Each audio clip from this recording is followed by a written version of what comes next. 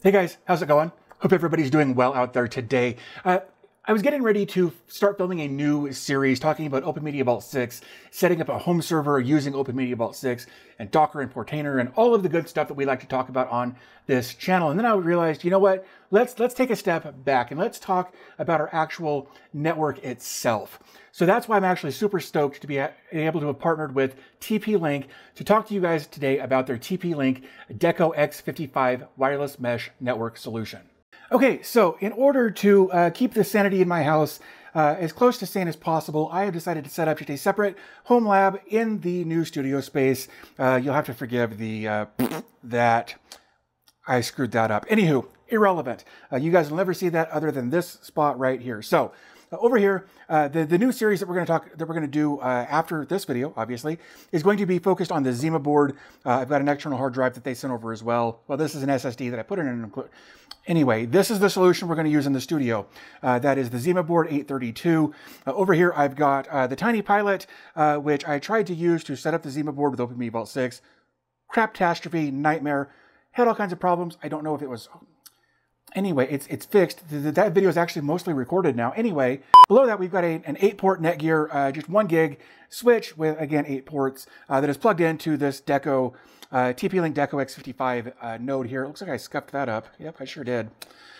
So this is basically what the new home network is going, or the new studio lab is going to be. We're going to get our connectivity from this X55 TP-Link node here. It's going to go into here, then it's going to go to here, and then through a browser, it's going to go over there. Hey, there's a teaser for later. But anyway, this is going to be the new studio lab for the upcoming tutorials that we're going to do on this channel. And a big part of what makes me excited about this is the speeds that I do get with the new system versus the Unifi system I've been using for the last year or so, just under a year now. I actually had something come up on my Facebook page the other day. I like to ramble. I don't know why. Anyway, so this is going to be the new studio home lab solution for the tutorials that we're going to cover in here. It doesn't look like much, but man, it gets the job done. And again, I'm thrilled with this Deco system here. On the back, if we turn this around, here it's very basic. It really is.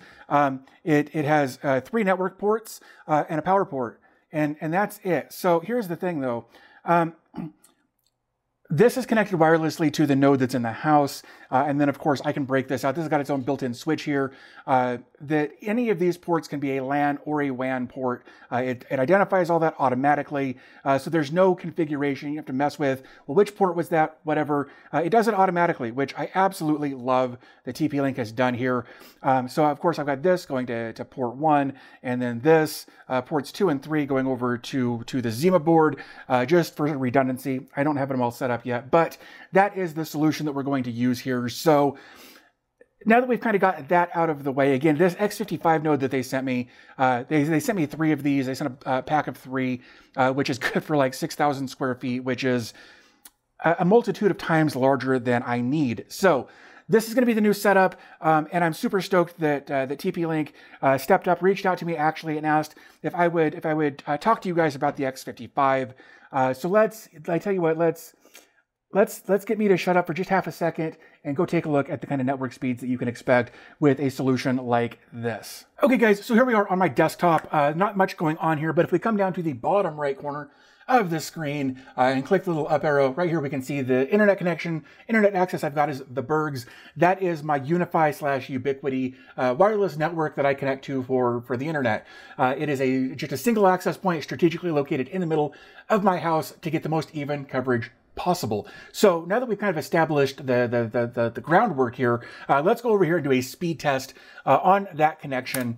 Let's press this. I should get between 75 and 100 megs, give or take, for this connection. And this is perfectly fine for where I'm located in my little recording studio here, because all I'm ever doing out here is, well, recording tutorials. I don't game out here. I don't stream out here. I might stream. That's irrelevant. So 75 megs, give or take, fine. I can deal with that. Now, of course, we don't necessarily care about Unifi because we're here about TP-Link and the Deco X55 mesh system, right? So what I want to do is actually come over to here. I'm going to click up. I'm going to click over to here. I'm going to switch over once it reestablishes that connection. Give it a second. There it is. I'm going to connect to that. going to click connect. We're going to give this just a second to do its thing, get settled in like so. All right, it says it's connected. So we may have to run this a couple of times to make sure everything is settled in, but let's do this and press go. Again, I am connected to a single wireless access point that is from TP-Link. Again, this is the X55. Again, just a single access point, and I'm getting 90, 91, 92, 92, 93, 94. Okay, 94. So that was on the TP-Link X55 Deco network wireless mesh system. I need to learn how to talk. However, here's the thing I didn't tell you about that. Currently, I have one node set up, and it is not centrally located in anywhere in my house other than my living room, which is considerably further away, all things considered, than my Unifi access point. It is in the middle of a network rack. It is mixed in with all of my other electronics, whereas again the Unifi is on my ceiling, away from everything other than a smoke detector. So again, X55 at 94 megs, Unifi at 74 megs. So that's what, almost a 30% increase, even though the X55 is further away. Now, again, the X55 from the TP-Link Deco X55 is a mesh network system. And right now I have one node up and running. So what I want to do is actually, I've got another node right here. I want to get it plugged in and let it connect to the network, and then run this test again. So I'm gonna break the video here, and we're gonna come right back. A few moments later. Okay, so now that unit is on, it's green. I don't know if you can see this, but it says that the studio is also connected. It is online. So what I want to do, just to be sure that we're connected to the right device here, is I want to actually disconnect and then reconnect, just to avoid any kind of connection issues, really. I mean, that's what we're talking about here. So let's do this real quick. 8.1. Let's get logged in here just real quick, because what I want to do here is actually make sure that I'm connected to the right thing here. I'm going to click on Studio. Studio. Where it is, clients. Okay, that is this unit. So let's run that test again. So we're going to do this and that and click here and go. Okay. Now, that is, of course, we're going to get some fluctuation here. However, we can see that we're getting a significantly faster connection with this wireless Deco X55 solution here, just by adding a second node. Of course, I got the 3-pack, so I've actually got more than I need, really. In fact, if I really wanted to, I could set up another one of these nodes at my neighbor's house and give her internet access if I wanted to do that, but I'm not gonna. This is just to show that, again, here we've got, this is our Unifi wireless network access point, again, strategically located in the middle of my house.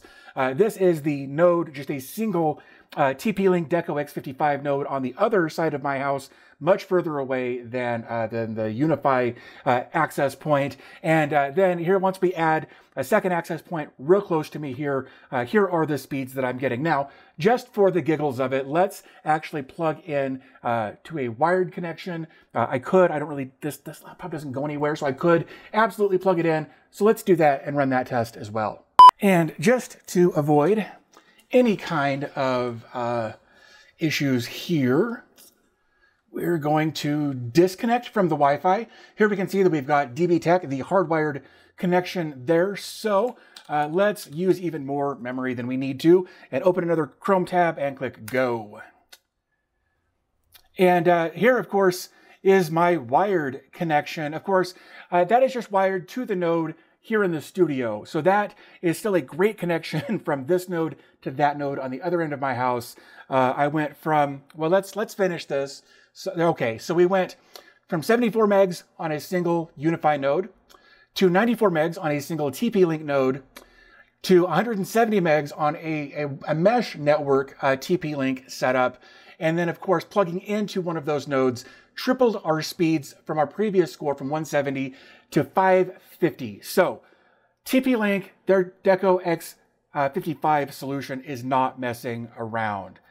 Okay, so now that you've seen the new studio setup that we're going to have for the networking and the home lab and that sort of thing for all of these tutorials, we've talked about the internet speeds that I'm actually able to get out here using the TP-Link Deco X55 network solution. Whether I'm wireless or wired, the speeds speak for themselves as far as the connection that I get out here. Now, there are some things that I do want to discuss. The first is that the Unifi solution that I'm using is the Security Gateway Pro 4 or 4 Pro or whatever the case is. And I do have the intrusion prevention, the IPS system enabled on that. And because of that, it actually has throttled my internet from the 1.2 gigs that I get down from my internet provider to about 400 to 500 megs, give or take, as actual throughput through that router with IPS turned on. On the flip side of that, I also have IPS turned on with the TP-Link Deco X55 solution. And even with IPS turned on, that intrusion prevention system turned on with the TP-Link system, I'm still getting 550 megs out here in the studio. I get even higher speeds, obviously, when I'm plugged directly into the system in the front of the house. So that is one of the things that I do want to mention, is that I do have IPS turned on both of those. I want to be very transparent about that. Also, the other thing that I want to be transparent about with TP-Link is that they do have an IPS solution. However, it's not free. It's like $60 a year or $5 a month in order to get that. However, it does cover quite a bit of stuff. It's all handled through AI. It will monitor your IoT devices. It will manage. Basically, it protects everything. In fact, let's jump over here to my desktop. Let's look up the. Let's open up a new tab. Let's do Deco X55. And let's just kind of take a quick look through here. So this is obviously that solution that they sent over. This is the AX3000 dual band Wi-Fi, 4 streams. So I think 2 up, 2 down, 2 in, 2 out, whatever. And so basically it's got this AI driven mesh, which basically they send direct beams to each other once they've kind of triangulated or figured out where they are in relation to each other. Again, it also has 3 gigabit ports. Boosted seamless coverage. So if you can actually go in to tune into the solution and turn on the seamless, which will help transition from one network device to the other when you're moving around your domicile, your home, your business, your wherever. However, the downside to having that seamless thing turn on is that some older devices don't support it, and they will just wig the hell out and won't work properly. So make sure you turn that on at your network system discretion, making sure that all of your devices will support that. The other thing, the setup, I have mixed feelings on the administration of the TP-Link Deco system. And that is because if I go to the web dashboard on my browser here, this is all I get. I can see what's going on here. I can take a look at my advanced stuff here. And that's really all I can do. If I want to manage the TP-Link Deco system, I have to either do it on my phone through the Android or the iOS app, of course for me, Android. The other option is to, if your desktop system supports Android apps, you can absolutely do that. I am actually using a third-party solution in order to do that on Windows 10 called BlueStack 5 Multi-Instance Manager, so BlueStacks here. And if I open this up, hopefully this will boot up fairly quickly here. Okay, so let's minimize this. And once I'm here, let's make that full screen. I can see my home network. We can see all of the devices that are currently on there. And I know that the amount of traffic or the amount of devices connected will generally affect the overall internet speed that I get. However, there's not really anything going on my network as far as the internet itself is concerned. I think the kid is watching MB and the wife is playing Cyberpunk, so not a lot of network traffic going on there. Of course, that's also on a different network, but I know it will affect the modem speeds. So we've got that. So the ability to manage the network, realized again, either on a cell phone or being able to load Android apps or mobile apps onto your desktop. Now, once we're in here, we can, of course, open this up, and we can look at the Deco Lab, and we can, if we click on the Wi-Fi assistant here, we can run Wi-Fi diagnostics, and it will kind of run through this whole process of making sure that everything is up and going. But because I'm doing this in an Android emulator, it doesn't work as well as I'd like it to. I have asked the nice folks over at TP-Link why they haven't made a desktop manageable system, and I didn't really get a good answer. So here, okay, so here I'm still getting 150 megs even through an emulator, so that's fine. Let's go back again. It's saying BlueStacks there. Anyway, let's go back. We can detect, we can scan for devices, we can ping, we can do MAC lookups, we can do a Wi-Fi interference checker, we can do an open port checker. All of this is available in here in this Deco Lab tab over here on the left-hand side. If we go over here to location, we can go to home. Again, we can see all of the devices that are currently connected. Across the bottom, we've got little shortcuts that we can do here. For me, this basically QoS is the network to give me all of the bandwidth for whatever's connected. Just a little move I decided to do there. There's also automation stuff. If you've got compatible devices, you can automate things to do what you want them to do there. Over here, we've got basically we can scan your network from here. We can let's just click scan and see what happens. It may throw up a couple of errors. We'll see. Following items can be optimized. So in the week or so that I've had this up and running, it has apparently detected something that may need to be addressed here. So let's give this just a second to do its thing. Okay, so we've got one risk. My network, no threats. Great. Can I click on that? Firmware version. I clicked this the other day, and nope. We have the current version. So that error message is wrong. That's interesting. Like I said, it's been a week since I set this up. I don't know what's going on there. Again, we can see we can prioritize devices here.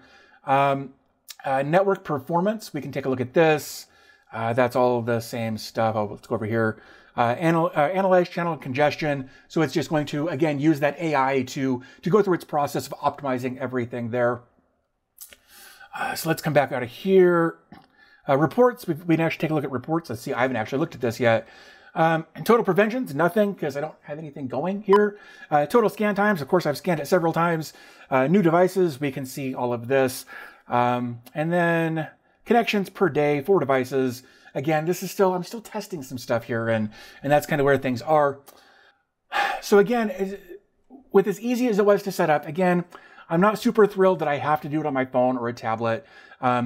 There are some trade-offs to that. However, with the better connection speeds that I get, the stronger Wi-Fi connection that I get, all of the little security things that I get here, I'm actually considering going over and switching to TP-Link for my home networking solution, just to help simplify things. And I understand that that will cause me some issues because Unifi has, I can set up basically as many VLANs as I want. I can set up as many different wireless networks as I want. Whereas with this, I'll have the main and the guest, and that's it. And I will have to figure out how I want to do that. However, again, with Home Shield and their IoT protection, I feel pretty confident in just having one network with all of my devices on it. Let me know what you guys think in the comment section down below. I'd love to hear your thoughts on switching from Unifi to TP-Link. They are actually in the process of shipping over a 24-port TP-Link switch to swap out for my managed Unifi switch. So that's something I'm kind of kicking around as well.